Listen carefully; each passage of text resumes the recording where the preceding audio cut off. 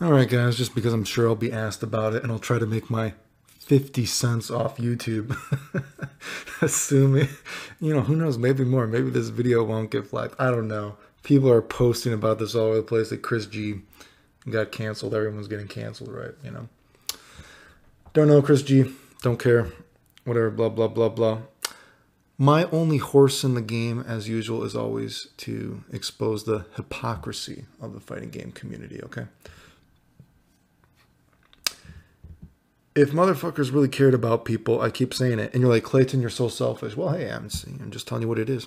Why doesn't anyone stick up for me with all the stuff that happened to me? Right? I know you guys don't fucking care. There's proof of it all. People are talking about this guy's getting canceled, this guy's getting canceled. I was getting canceled before I could even drive. I was getting canceled while I was in a hospital wondering how long I was going to be alive. While people going around making up lies about me. And they still do. I don't see you guys doing anything about that. I guess only thing to say specifically in this situation is, again, I don't know Chris G.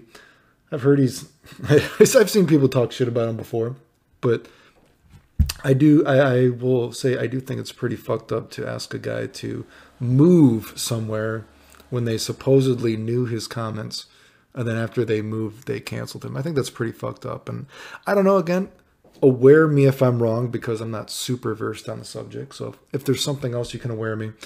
I guess the topic or the matter at hand was apparently he said black girls want to have sex with him and they think they're good at video games, but they're not, and they're ratchet or something like that. I don't know, something like that.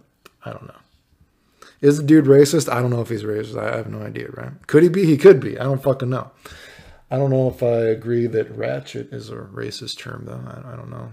I guess, is ratchet a racist term? I don't know. Is it? Ratchet kind of sounds like calling someone a hillbilly to me. I don't know. Maybe you're just a fucking hillbilly. I don't know. It could be true. I don't know.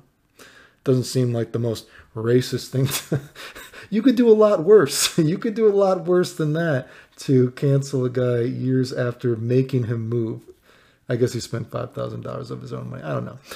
I'll say this, though. Most people who say that they are good at video games aren't good.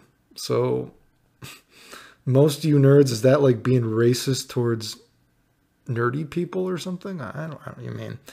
Most nerds who say they're good at video games are actually fucking suck. Most of you guys suck at games. I don't know. Maybe the girls he's played do suck. I don't know. Maybe they do, right? I mean, it could be true, right? I don't know. Most nerds who tell me they're good at games fucking suck. I don't think I'm racist against nerds. I mean, I jack off to hentai, or at least I used to, right? I watch anime, blah, blah, blah, blah, blah.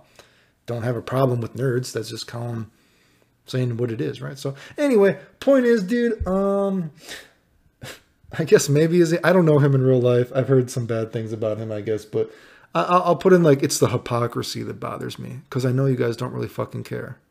I know you don't really care, and that's what bothers me.